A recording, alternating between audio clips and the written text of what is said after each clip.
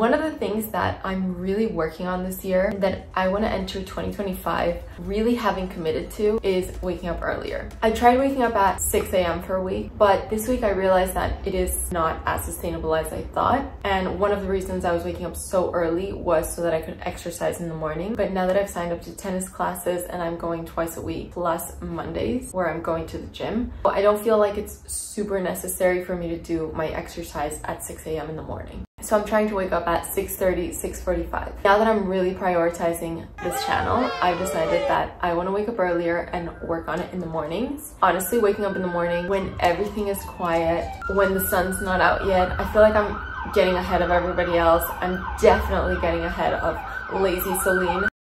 I can take my time. I do not like to be rushed. It's just not in my being. So I love journaling, making my tea, and then making my cup of coffee, having my breakfast, working on YouTube. And I get to the office, and by the time I'm at the office, I'm in a good mood. I feel like I've already succeeded. And some things that I'm realizing really help are there's nothing I have to think of in the morning. So I prepare what I'm gonna wear the next day. I prepare my lunch for the next day. It's in the Tupperware. My pen and journal are ready for me to journal in.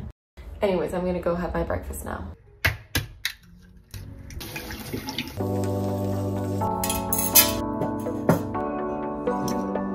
Another habit that I'm trying to implement is exercise. This is a big one. On Mondays, I've decided I'm going to the gym, so I go to the gym, and then I've signed up to tennis classes with my boyfriend. We go to different classes, but we have it the same day, so it's Tuesdays and Thursdays. And what I'm planning on doing is Wednesdays and Fridays, going out on a walk and just moving my body. And what I want to achieve is that every day I get more than 5,000 steps in. 5,000 is really the bare minimum. I want to hit near 10,000 every single day. I want to look physically fit, like strong, more than anything for the mental health aspect, which I've just discovered this year. So what I'm gonna do right now is I'm gonna put on a hat and I'm gonna walk my dog because he's bored and I want to get some movement in. It's Friday and I want to get my steps in. I have plans in the afternoon and I just want to wake up a little bit, and yeah.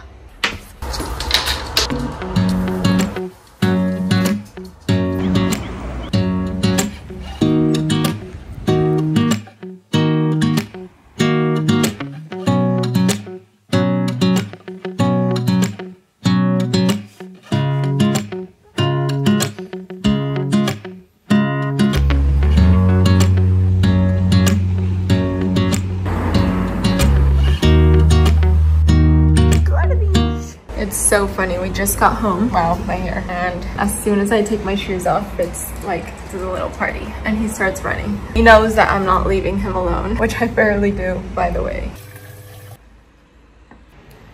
I just got back from an amazing family day and I was just really thirsty. And this brings me to my next point. It's actually a sample bottle that came to the office and I decided to take home. And it has been the best non-purchase that I've ever made. This is my new habit, this right here. Stanley is cute, but this guy, I always said this, like drinking out of a straw and drinking out of a water bottle, huge game changer. I'm trying to carry this in my house as well because I really do think that it makes such a huge difference. Water is life. That is the thumbnail of this video. I have more energy throughout the day. I make it to the gym, and whenever I go to the gym, the best part is I drink more water because I'm more thirsty. Little hacks that I have, because I'm not a big water drinker. It doesn't do anything for me other than give me life. But you know, in terms of things I enjoy about water, pretty much nothing. Here are some tips. I like sparkling water. My sister, while she was pregnant, she would drink sparkling water with a little slice of lemon. Bottle, as I said, a bottle of water. Another hack that I have is both when I wake up and before I go to bed, I drink tea. I hated tea my whole life, and now, ever since summer break when my boyfriend got really sick and we started drinking tea in the evenings, we drink tea now. I drink it first thing in the morning when I wake up with a bit of like a tummy ache. Tea. And at night before sleeping, I do a sleepy tea. It makes me want to go to sleep. So those are 2 cups of water that you're drinking. Sparkling water after the gym, that's 3. 1 bottle of water at the gym, that's 1 bottle and 2 cups. Every meal, 1 glass of water. 2 bottles at work, there you go. You have yourself 1.5 liters, 2 liters, easy. If you have low energy like me, trust me, drink more water.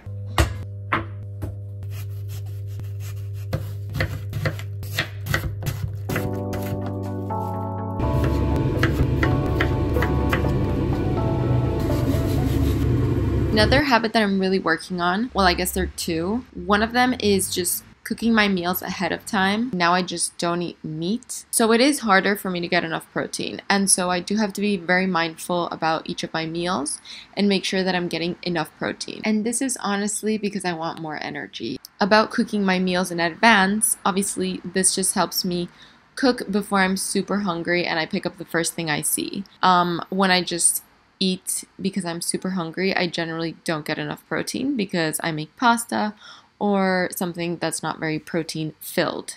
So in order to eat more protein, I realize I have to cook ahead of time and think about my meals ahead of time.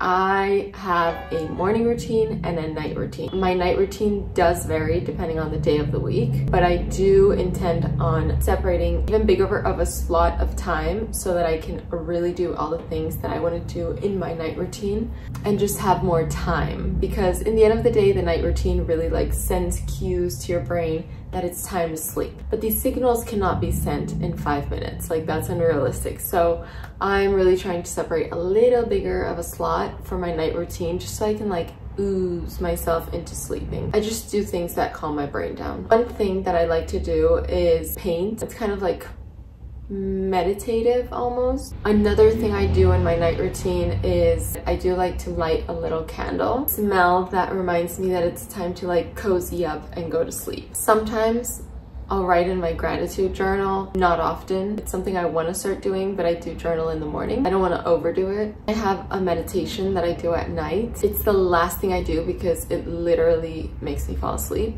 And I read. I just want to have enough time to read and then meditate and then like just ooze into my sleep.